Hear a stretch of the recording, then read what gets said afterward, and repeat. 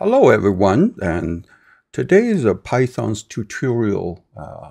We're going to cover the assignment problem, and this particular notebook we uploaded on Canvas actually, including three different solver we use, okay, in this demo. The first solver we're going to introduce is using Scipy linear sum algorithm assignment library, and basically is a JVC algorithm well known in started the late 80s actually. The second algorithm we're going to introduce is the NetworkX bipartite matching minimal way matching library. Okay, the third one we're going to introduce today is the OR tools, a simple linear sum assignment library. It's also a different implementation of a JVC. In fact, it's the same implementation, the same exact algorithm and implementation. But we'll show you all three today in the very overview manner. The first is we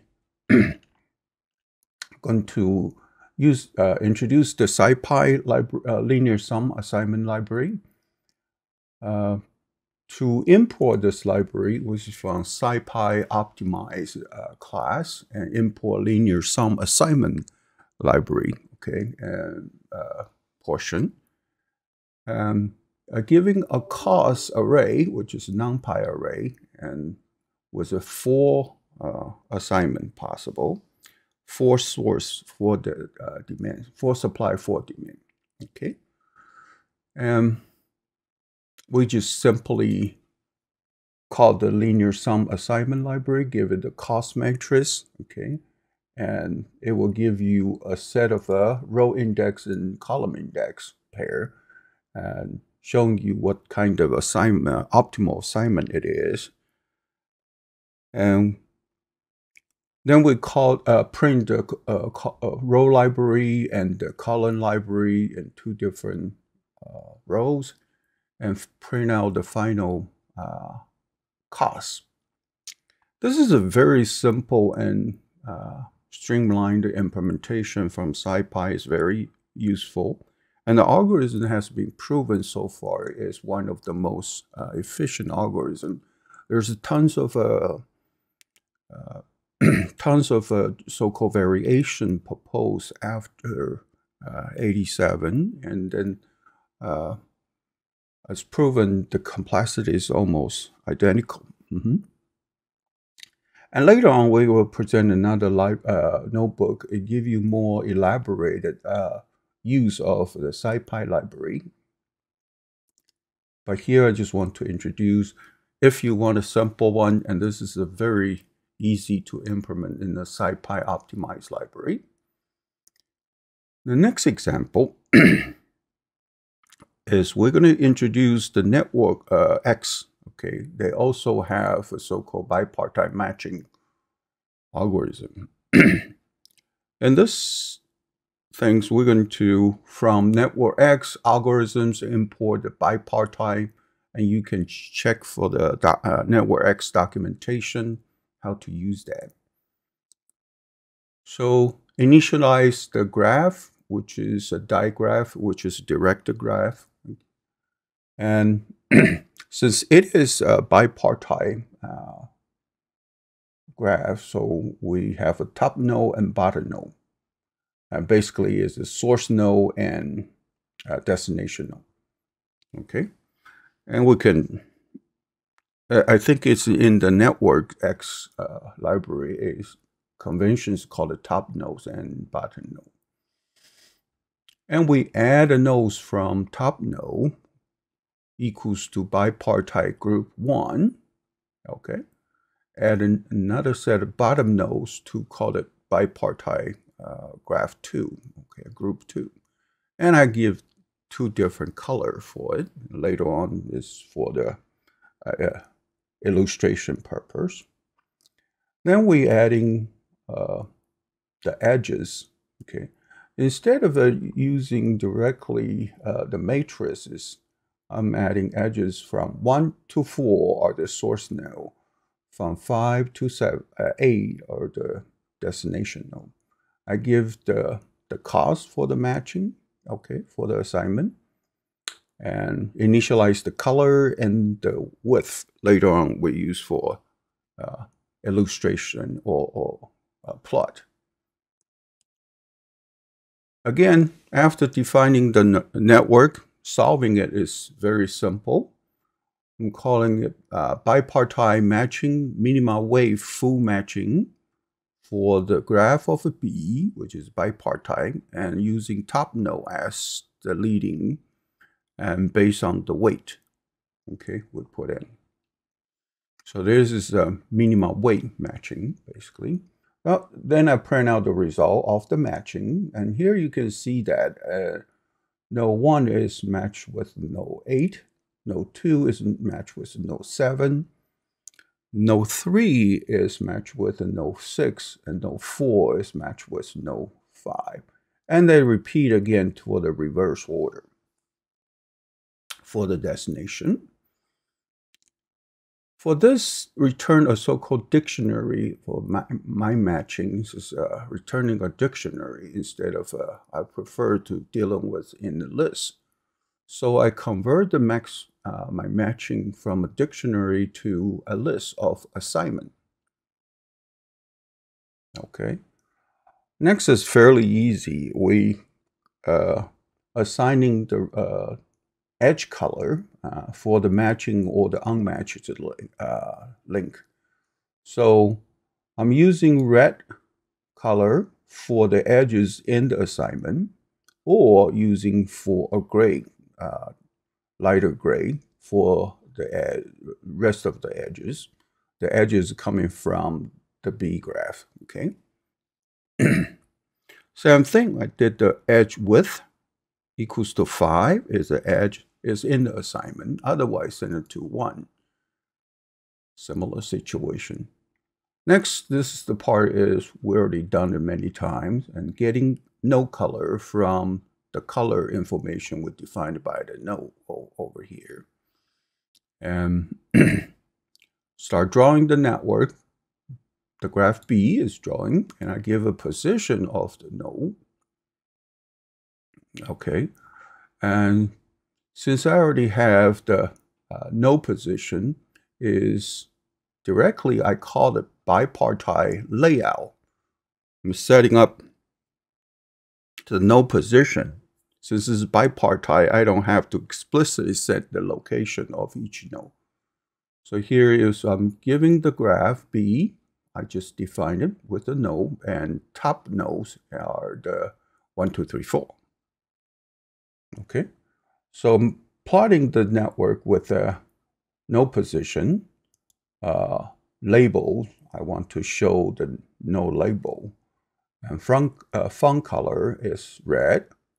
Node size is 1,000, so it's bigger. I can see the node color is equal to the color I defined it before. Now, since I defined an edge color and edge width, I'm going to use right here, edge color equals the list of edge color. I defined it here, okay, over here. And the edge width, I'm using the edge width, the width of the edges. Then I'm setting up the attribute for the weight and saving into a label list, a list called label 1. Finally, I'm going to draw the edge label, which is the weight on each one of the link, okay, each one of the arc. The first, if you don't have this and you run this, all the weight is going to be displayed in the 50% location. They overlap quite a bit, so I cannot see explicitly all the weight. So I offset it by 0.85, which is on the left. If it's less than 50%, it's going to be yelling to the right. So in this manner, I can see all the weight explicitly, okay? And also due to the edge color I define, so the red color represents the matching, and also with different width, link width. All the unmatched link arc right here are showing in the lighter gray and different width. Okay, so this is a very interesting implementation. Solving the problem is not that difficult. More of defining the edges, defining the node, and separate into two bipartite group, and help me to display the network and the assignment later on. Just so you notice, and for the top node is from the bottom 1, 2, 3, 4, but for the main nodes or the destination node, they're ranking by whatever closest to the match better. So it's not really by any sequence. Okay. So this is NetworkX's implementation. Straightforward, just calling a different solver. And so this is a fairly straightforward. The third implementation is using the Google's OR tools, using simple linear assignment library we have. Same thing, I'm going to define, okay, a linear sum assignment, simple assignment model, and this is the logic for OR tool. Very similar to Garobi's and Cplex, and set up the linear programming model. It first defines what type of model it is. It determines what kind of solver it's going to be using. But it's basically define a model and define a cause matrix similar to the Scipy in the beginning. Then I'm going to reformat this NumPy array matrix into a set of a starting node, ending node, or called a top node and bottom node. Okay, we're using a mesh grid. Okay, getting from the cost matrix. Okay, first dimension and second dimension and first dimension. So this is the first is the source and the destination. Okay. The starting node is using the starting node unraveling, and ending node is the ending node unravel.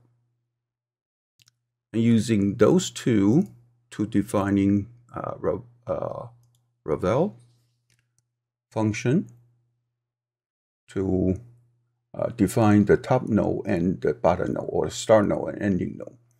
And also the R cost, which is the value of this matrix for each pair of, okay, node. Adding arc with cost, starting node, ending node, and arc cost. So these are the three things we need for put into the assignment model.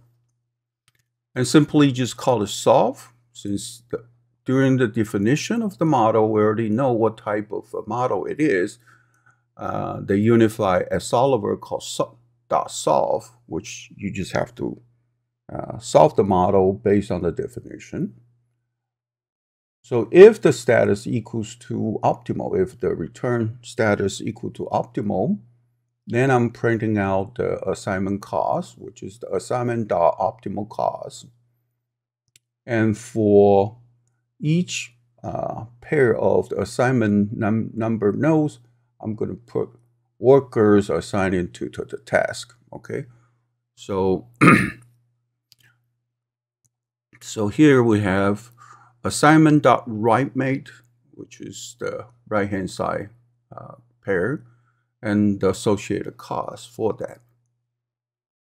Okay, so if the return value is infeasible, no assignments possible, assignment is possible overflow because using too large of the cost, it will return that also, and in that case. So here is the same thing. no, still using 0 to 3, which is over here. This node start with a 0, okay, for the source or supply node, and also for the demand nodes is also start with a 0 to number of nodes you have, and associated cost for that. And total cost is 265. 03 algorithm returned the same result. Okay, so these are the three interesting but simplified model for you to get started. All right. Next notebook I'm going to show is solving assignment problem directly using the straightforward implementation instead of calling these libraries. I know sometimes it's probably easier for you to see the actual implementation. And here I'm trying to explain the Hungarian algorithm. We explained it in our lecture videos. Same thing in the beginning, I'm still using NumPy to generate a random matrix, assignment matrix, which is the cost matrix I have. And I can call the so-called linear sum assignment using this. So here we can print out the total assignment cost and each pair of the assignment. So this example I have is what? A 5 by 5 matrix, okay?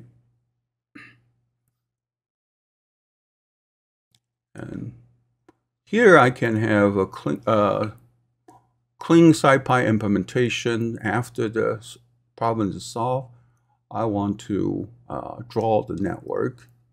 Also calculated total cost. Okay, so I modularize this after. And also I have a main program called run assignment, actually calling the Scipy library. So here what we're trying to do is first I run the linear assignment library. Input was a cost matrix.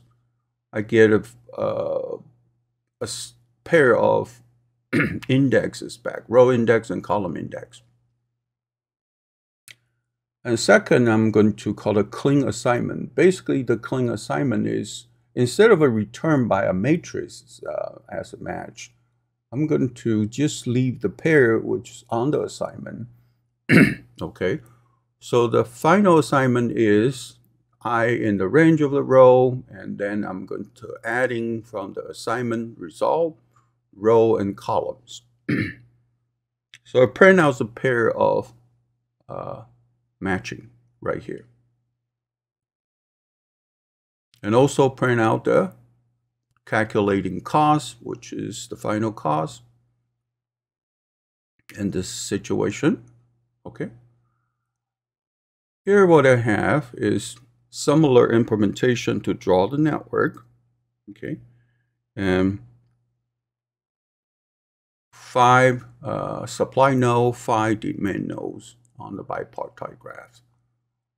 Okay, the similar situation, I'm using different weight for different type of art. Matching is red, non-matching is black. Okay, so this is pretty much more elaborated way for input the model and solve it by the linear sum assignment library from Scipy, optimize, and print the result, calculating the matching and calculate the total result, and move on. Part 3 of this notebook, what I'm presenting is the full implementation of the Hungarian algorithm just from scratch.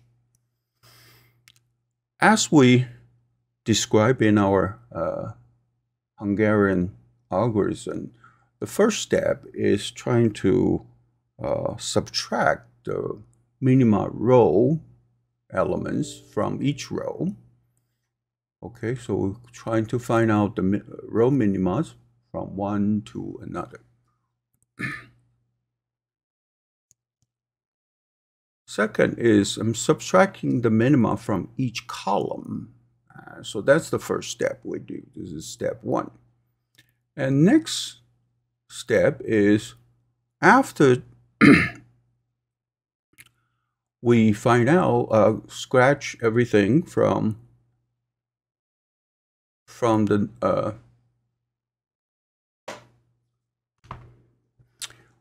next step what we usually do is trying to find out if there's a possible assignment. And the assignment usually depends on, as I talk about in our lecture video, we need to find out the least amount of 0 in the rows or column, in each row and or column we can start the assignment. And this process is very easy to explain in the video using a Tableau format. For program, it's a little bit more difficult. So here I set up a function called minimize zeros and see each row what is the minimize 0 we got. Okay, so I have input a 0 matrix and mark 0 how many 0 we have in that rows. And this is how it's done as subroutines for the next, we call the mark matrix. So this mark matrix we're trying to using the step 3 is what is minimum amount of rows and column I can cross out from my Tableau. So see if I can use number of assignment equals to the number of column and rows. So we're going to check using this subroutine to check if our Hungarian algorithm is complete. So here we're going to utilize the minima rows function. We just defined it. Okay, we give a copy of the 0 matrix in our as an input and mark the 0 as well. So we can mark a column with 0 or mark the row with 0 and similar situation.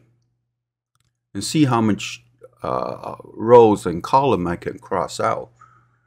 Then we could adjust matrix. Basically, after the adjust the matrix for all the non-zero elements in the current cost matrix, okay, in the current cost matrix, I'm going to subtract the minima number from those uncovered non-zero elements and trying to find more assignment in that case.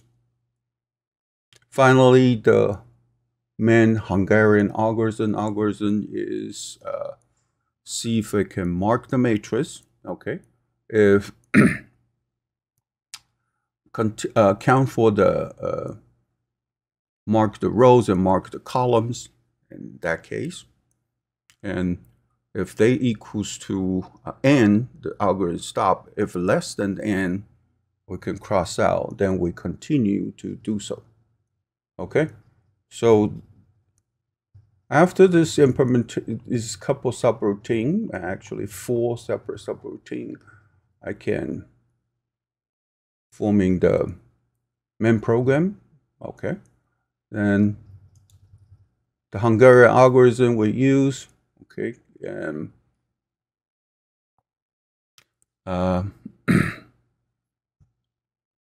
calling the Hungarian algorithm as main routine, and they will call the other subroutine and get an assignment back. And this is the 5 different assignment using the same matrix.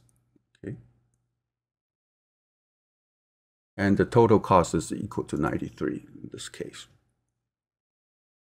I can integrate all these by using a subroutine called answer calculation.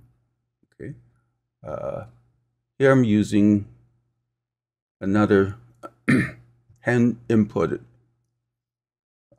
cost matrix and calling the Hungarian algorithm and to using a copy of the cost matrix since I don't want to destroy the original cost matrix. Okay, get the element position and calculating answers. Okay, I can print out the result, answers of matching and the cost. If we want to find out the maximum matching, weighted matching instead of a minimum sum of the cost matrix, all we have to do is subtract everything, okay, using the maximum value in this array, and this is, in this case, is 9. This is all single digit. And using the maximum value subtract by the cost of each elements, then I can get a maximum matching. Again, what we do is final cost will be the maximum value minus the profit matrix. Okay, and then we solve the same thing. Okay, so profit now is the reverse order. I'm solving the cost matrix is copy again, getting the answer and the answer of the matrix coming back for the calculation of the result. So here is the first one is the minima weighted match. We call the minima weighted match assignment. Total equal to 8, and these are the assignment what we have. Okay. And associated costs. Next is the maximum weighted assignment. Total cost is 43, and these are the assignment for each row and column. Again, this is implementing Hungarian algorithm from scratch. We're using several subroutine to accomplish that. But also, doesn't matter is the minimum weighted match or is maximum weighted match. I can using a simple cost matrix transform, and then you can solving as a minimum weighted matching or assignment. Before we move on, this is just bipartite assignment, which is the matching in a bipartite graph. Later on, we're going to introduce algorithm to solve non-bipartite assignment or matching. And the algorithm is a little bit more complicated. We will explain those and I'll give you a Python tutorial on how to solve non-bipartite matching method. Okay, here I'm going to conclude this video. We'll see you in the next lecture video. Bye-bye.